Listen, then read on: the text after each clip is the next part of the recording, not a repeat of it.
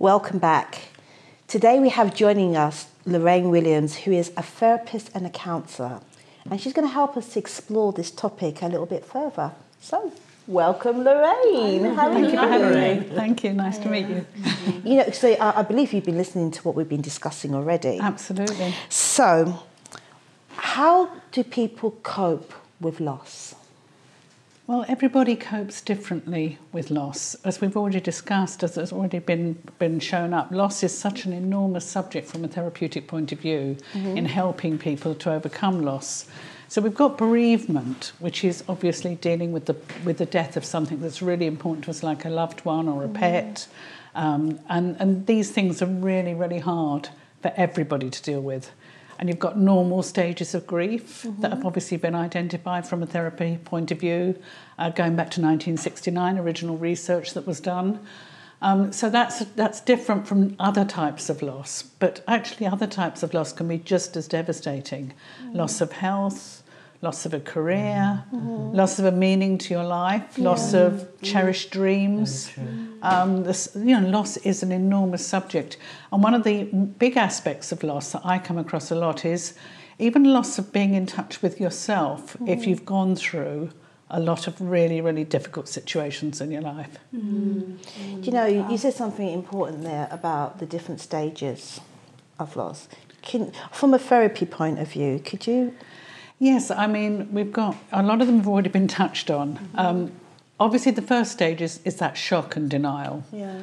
That's a classic frozen headlamps scenario where people often talk about things like, I thought he was still going to come through the door. I went to phone my mother and then I suddenly remembered.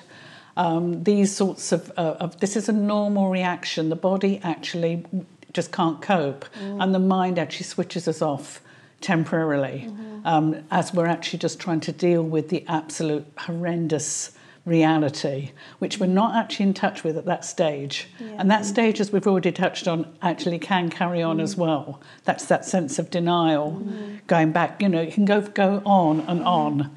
So it's important with the 5 stages of grief that were first identified that we don't actually have an actual sequence that we go through. Everybody grieves differently.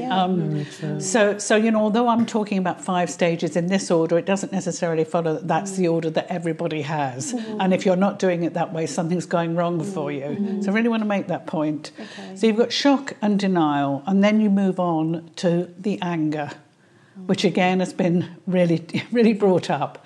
Very, very normal. We actually use anger as a way of deflecting ourselves from the emotional reality of the grief.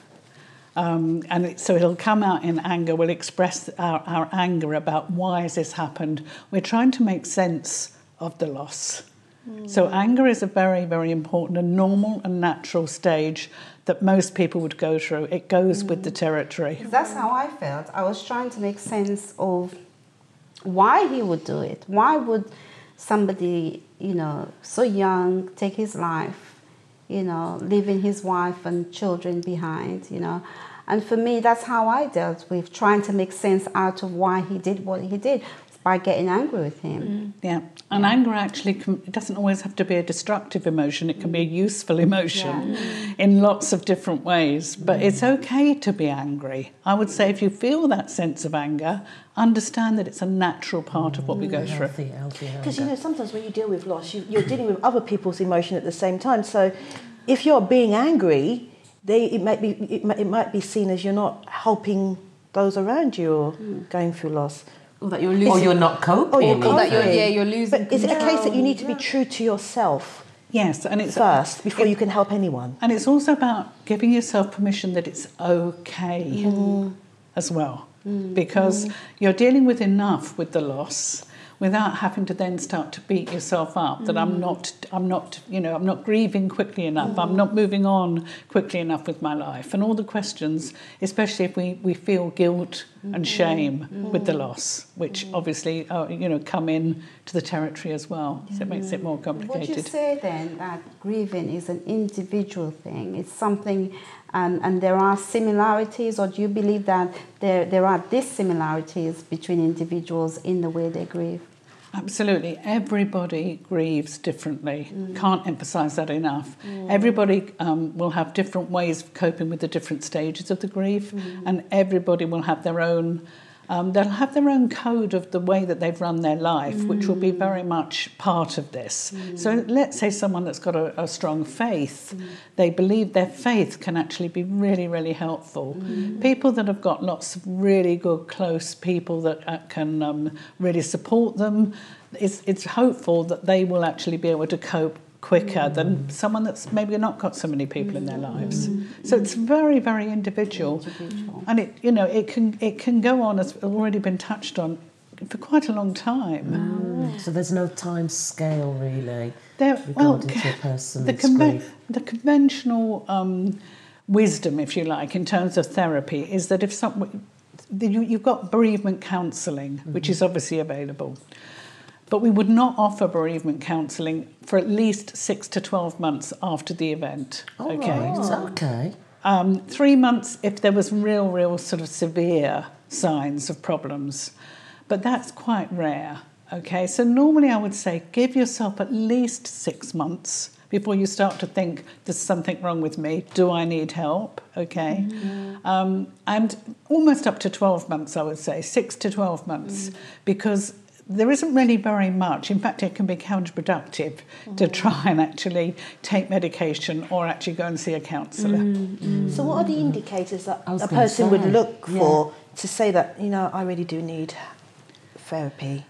Well, I think the 6 to 12 month is a good sort of baseline to be thinking about, how long you give yourself time and permission to grieve, and absolutely give yourself a tick in the box that it's okay to feel like this, it's okay for me to not be coping, it's okay for me to be finding this really, really hard. What kind of things would you see as them not being coping? Is it, crying too much or, isolating themselves? Is it things like that? Absolutely. That you really see as a science? Absolutely. You can have people that 4 years after an event, they're still crying every day. That is not normal. Okay? Someone that's very, very depressed, can't function, can't get back to work, can't get back to a normal life, that's another indicator. Right. Sometimes also the shock of the trauma can actually have almost a PTSD aspect to it. So you're actually in, post-traumatic stress. Wow. That is very rare, but it does happen. I've come across it. Okay.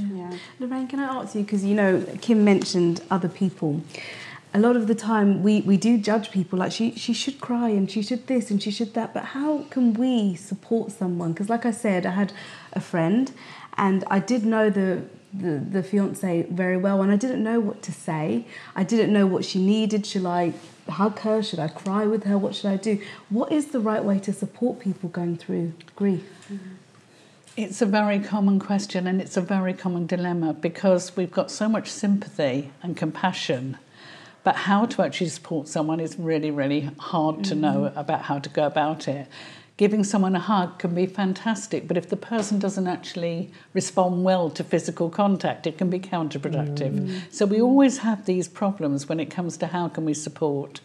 But I would say that the most important thing to know is to learn how to listen to the person that's grieving, as opposed to feeling as though we need to give them advice or we need to actually talk necessarily about our own experiences of grief. That's not helpful to the grieving person.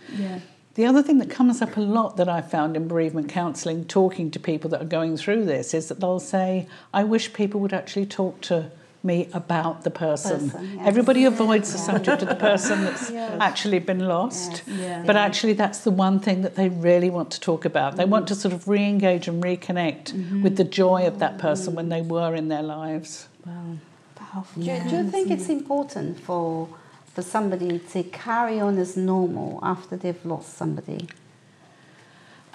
This is about sort of returning back to a normal way of life, like returning back to work, back to college, back to school, because obviously we've got children that grieve as well. And so yes, this is quite, it's a very individual thing. Okay, we would normally say in terms of actually what is useful to someone is to get back on course, get back into some form of normality as quickly as you feel able. That's important. If you don't feel ready to go back to work, you shouldn't feel guilty about that. That's why the compassionate leave that's been mentioned, that way that employers now are actually giving people compassionate leave and understanding that can be helpful. That's a big step forward, because 5 years ago that wasn't the case. It's only really been quite recent that we've got that more of an aspect. But certainly what I would say is just the practical side of maybe just having a phased return to whatever it is that you need to get back to. And talking about how it's going to be managed when you do return to work, because some people will be worried about, I don't want people asking me lots of questions. I don't want to have to feel as though everyone's treating me in a particular way. So actually just talking that through with your manager and so on might be very useful to help you to actually just really feel a bit more in control of the return to work in a phased way and not rushing too quickly.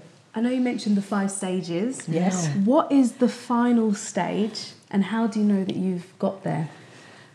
The final stage is the best stage, because it's the word acceptance, which is such a big word in therapy. If we can accept something, we know that we're actually through the other side. And with acceptance comes that shining beam of hope. It's a beam of light, of hope. When we actually can move towards the light in terms of saying there's hope. Something really interesting as well is that the difference between grief and actual mourning. Okay, let's look at that for a moment. Grief is actually a natural way of disconnecting, dealing with a disconnection to something, the loss. But actually mourning is going towards moving to a place where we reconnect. So there is a difference, and a lot of people put the two things together. A lot more healthier. Mourning is I went through morning then. I think I went through the morning more than the grief. Yes. But I really like that, because we do have to disconnect when we lose something. We have to. But actually then we can actually look forward to reconnecting. Can I ask quickly, is it good to, like, for example, look through people's pictures? You know, if the person has gone, does that help, or is that counterproductive? You know, looking at the person's pictures, thinking about them all the time, and, you know, if they were on social media, going through their posts or going through their text messages they used to send, is that healthy when someone's passed away? Again, I would say let people be in that respect. If somebody wants to listen to the recording on the home phone to hear the voice, or look at pictures or videos, that's fine. It's all fine. Okay. It's amazing. I think that's Love it. I think what you're saying is really important, because it's like you're saying to us, however you want to deal with this, it's okay. And nobody has a right to say to you that, no, that's not the way you're supposed to deal with it. It's all okay. And people have to find that way of acceptance for themselves. And I think that's really brilliant. And I think that can be really helpful for people to see that we can reach that form of acceptance for ourselves. That's I love it. I really want to thank you, because that's been so helpful. I've been sitting here listening and thinking, oh my gosh, so much information here that's useful for myself.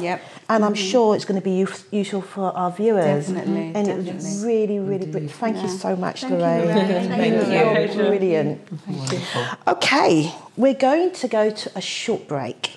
And after this break, we're going to talk more about this topic of coping with loss. So see you in a bit.